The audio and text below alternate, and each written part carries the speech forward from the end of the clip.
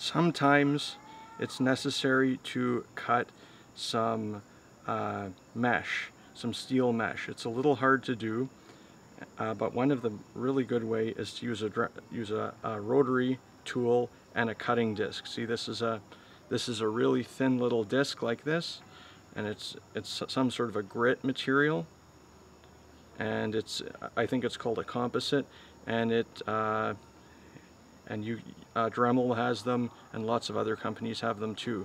So what you can do is have a rotary tool and use it to cut through the mesh.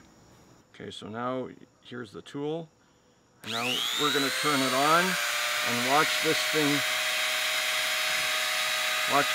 cut through the mesh. It just really cuts through very quickly.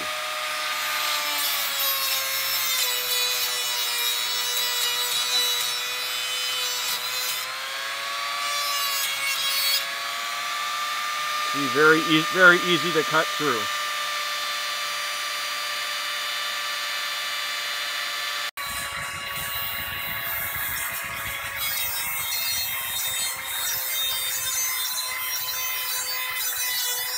It just destroys